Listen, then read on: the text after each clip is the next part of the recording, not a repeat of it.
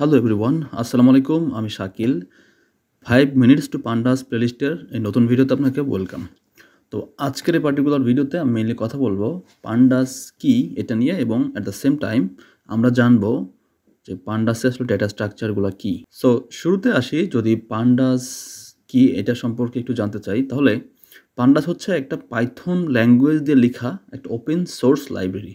এবং আপনি যদি ডেটা অ্যানালিস্ট হতে চান বা ডেটা সায়েন্টিস্ট হতে চান, বা আপনি যদি মেশিন লার্নিং ইঞ্জিনিয়ার হতে চান বা ডেটা ইঞ্জিনিয়ার হতে চান, আপনাকে পান্ডাস নিয়ে কাজ করতেই হবে, must. Because data manipulation, data pre processing related যে সকল কাজ আছে সব কিছু করার জন্য পান্ডাস লাগবে আপনার। সো এটা এই জন্যই লাগে, বিকজ ডেটাকে সুন্দরভাবে যদি আপনি প্রি প্রসেসিং করতে না পারেন, তাহলে আপনি এই ডেটা দিয়ে ভালোভাবে অ্যানালাইসিস করতে পারবেন না, বা অ্যানালিটিক্যাল রিপোর্ট তৈরি করতে পারবেন না, বা মেশিন লার্নিং অ্যালগরিদমের জন্য ডেটাকে প্রিপেয়ার করতে পারবেন না। ওকে, সো দ্যাটস ওয়াই আসলে পান্ডাস খুবই জনপ্রিয় একটা লাইব্রেরি। পান্ডাস নিয়ে কথা বলতে গেলে সবার শুরুতে আমাদের ডেটা স্ট্রাকচার নিয়ে কথা বলতে হয়। পান্ডাসে মেইনলি দুই ধরনের ডেটা স্ট্রাকচার সাপোর্ট করে, একটা হচ্ছে সিরিজ আর একটা হচ্ছে ডেটা ফ্রেম।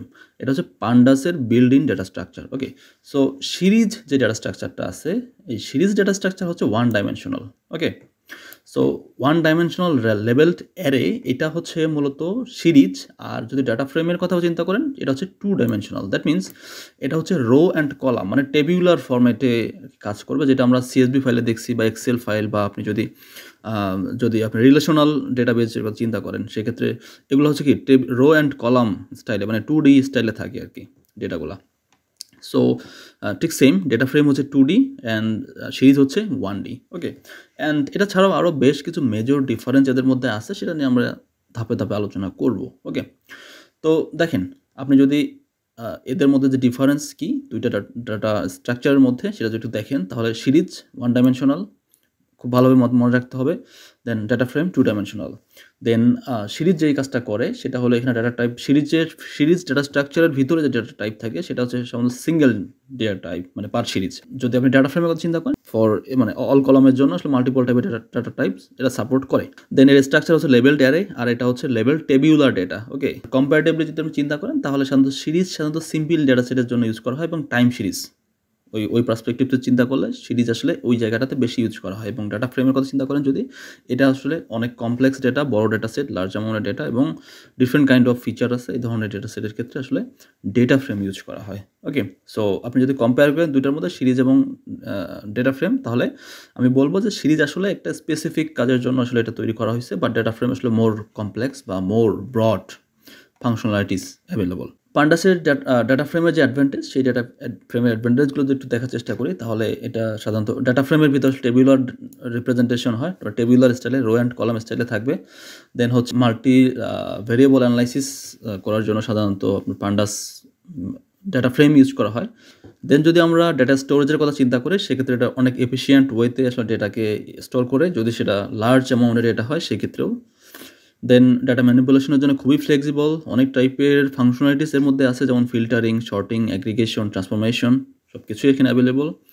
দেন ডাটা ইন্টিগ্রেশনের জন্য পান্ডাস ডাটা ফ্রেম আসলে ইউজ করা হয়। দেন হইতেছে ডেটা ভিজুয়ালাইজেশন করার জন্য কিছু লাইব্রেরিজ আছে, যেমন ধরেন ম্যাটপ্লটলিব, দেন সিবর্ন, দেন প্লটলি। তো এর সাথে আসলে খুব সহজেই পান্ডাসকে ইন্টিগ্রেট করা যায়, করে ভিজুয়ালাইজ করা যায়। ওকে, দেন পান্ডাসের জন্য আসলে broad data analysis ecosystem available, যেমন ধরেন এটা খুব সহজেই আপনি ডাটা ফ্রেমকে ইন্টিগ্রেট করতে পারবেন নামপাইয়ের সাথে, সাইপাইয়ের সাথে, এবং ম্যাটপ্লটলিবের সাথে।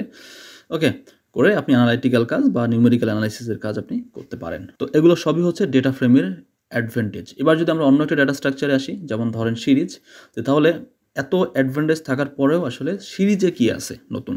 ওকে, তো সেক্ষেত্রে যদি আপনি চিন্তা করেন, তাহলে সবার শুরুতে আসবে সিম্পলিসিটি। যেহেতু এটা ওয়ান ডাইমেনশনাল, সো সিম্পল স্টাইলে আসলে ডেটাকে স্টোর করবে। সিম্পল হইলে অবশ্যই সেটা মেমোরি এফিসিয়েন্ট হবে, আর যদি মেমোরি এফিসিয়েন্ট হয়, তাহলে ডেফিনেটলি এটা পারফরমেন্স অপটিমাইজেশনের ক্ষেত্রে এটা হেল্প করবে।